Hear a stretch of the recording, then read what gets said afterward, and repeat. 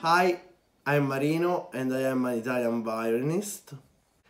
I moved to England 1 year ago to be with my partner Lizzie, and she's also one of the Fresco Festival Musicians, and to work with the Liverpool-based charity Early Music as Education.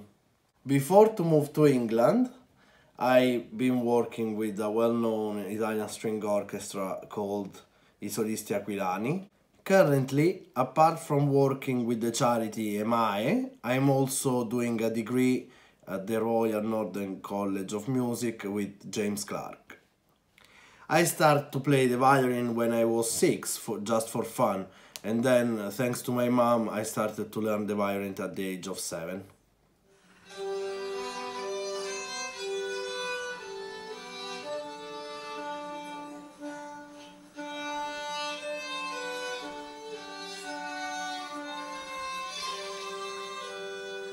I'm grateful for her perseverance now, but at that time, sometimes I wasn't really very happy. Who has parents that are also musicians can understand what I'm talking about. During my career, I was lucky enough to meet my mentor, friend, and now also colleague, Dr. Alberto Sanna, who introduced me to historically informed performance. Since 2019, we have collaborated together with the cellist Lizzie Elliott, and we have formed an early music ensemble called the Wandering Fiddlers.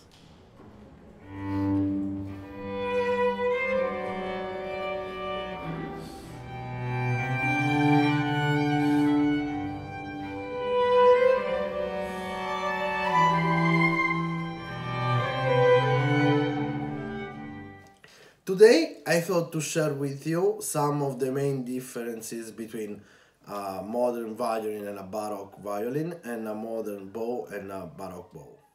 Since the 16th century, the C-bouts, the corners,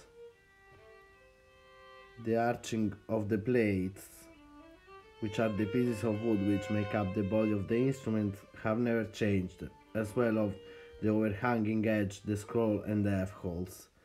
Here we can see two violins, one modern and one baroque. The modern one was made by my friend, the great Italian violin maker Gino Sfarra, and the baroque violin, currently I'm borrowing it from RNCM. The violin has been adapted from an artistic point of view due to the aesthetic demands of each historical period. Modern violin has metal strings which add tension to the instrument and produce a more resonant sound.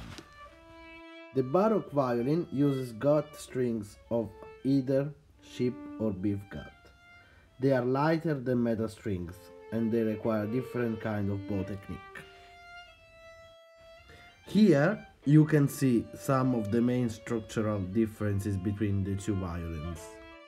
As you can see here, the fingerboard is flatter and shorter, which means there is less tension on the instrument.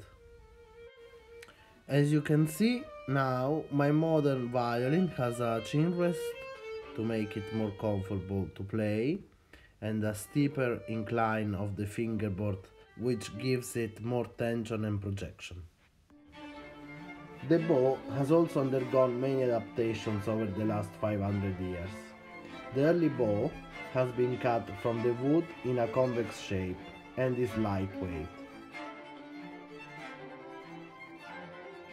The modern bow, cut from a straight piece of wood and molded into a concave shape, has also metal to add extra weight.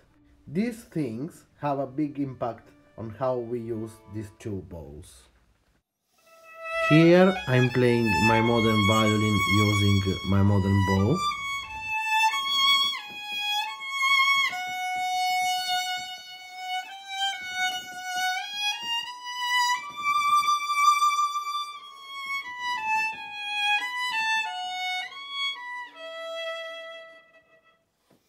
And here I'm using baroque violin with a baroque bow.